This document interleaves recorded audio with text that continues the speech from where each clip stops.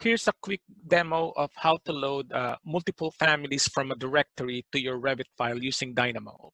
Open your Dynamo script. This is what the script will look like.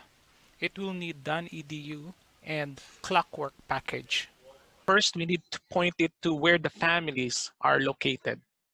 In this example, my families are located in my desktop. When you look at the lower left corner of your Dynamo dialog box, make sure that you're on Run mode and not on Automatic mode. Now, let's click Run button. This will now load all families from that folder to your Revit file, including type catalogs. For some reason, this script doesn't tell you if it's done or not.